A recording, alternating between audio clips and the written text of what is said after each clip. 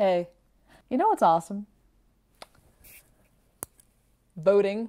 Hell yeah, voting was so awesome. I want everyone to know how awesome voting is. Well, luckily you can.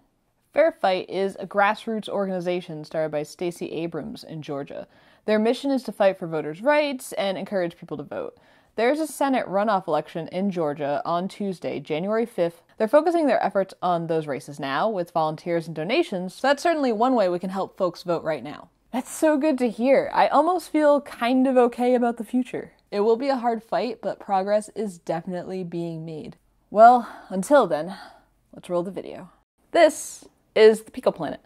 It's a delightful board by Bleep Track that features generative celestial art. This is Bongo Cat, a delightful meme that features a kawaii cat that, well, plays bongos. I want to live in a world where these two things collide and orbit each other forever. But first, a little bit more about PicoPlanet. The main attraction of PicoPlanet is the aesthetic, I think. I mean, is there anything better than space art? Personally, I love space, so no, there isn't. But what makes the art even better is that it's actually functional. These planets are capacitive touch inputs, and, you know, functional PCB art.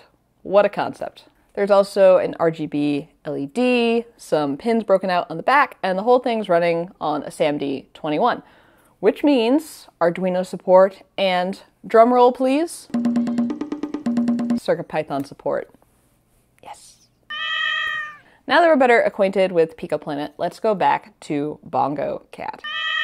I think most of us have seen Bongo Cat around the internet in one form or another, but this website, bongo.cat, allows you to be truly one with Bongo Cat and play the instruments. And not just bongos. You can rock a cymbal, a tambourine, a cowbell, piano,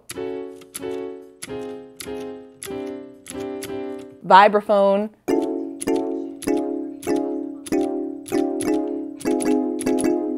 and of course some nice meows too.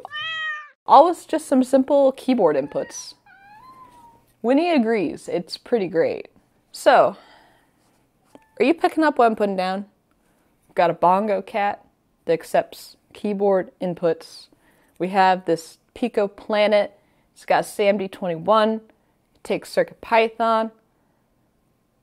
Yeah, I'm gonna make a PicoPlanet Bongo Cat controller. Yes, Winnie, that's what I'm gonna do. At the end of the day, that actually just means I'm gonna make an HID keyboard device with this and send the right keyboard inputs while the Bongo Cat website is open, but that sounds really boring and silly, so Bongo Cat controller it is, thank you.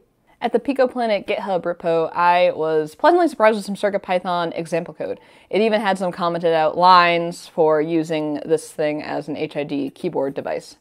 Beautiful. First though, let's play with that RGB LED. I found that if I touched the inputs at the same time, I could actually blend the colors, and honestly that could entertain me for hours. But we don't have time for that. We have to make a Bongo Cat controller. I strolled over to the CircuitPython HID repo, like one does, and made sure the scaffolding for HID was in place in my code. But then I made a terrible mistake. A mistake that probably at least a few of you have also made when you're making a DIY HID controller. I put that send key code line in the wrong spot. I put it so that it'd be sending when the key was not engaged. This creates a runaway keyboard input that causes chaos, bedlam, and mayhem to run rampant all over your computer. It's basically the worst thing, because yeah, it's bad. It's real bad. Like, it's bad. It's really bad. Looking back, actually with CircuitPython, it's better than if it's an Arduino one, can confirm, because I should have just deleted the code.py file off of the drive, right? And then that kills it. You edit your code, you put it back on.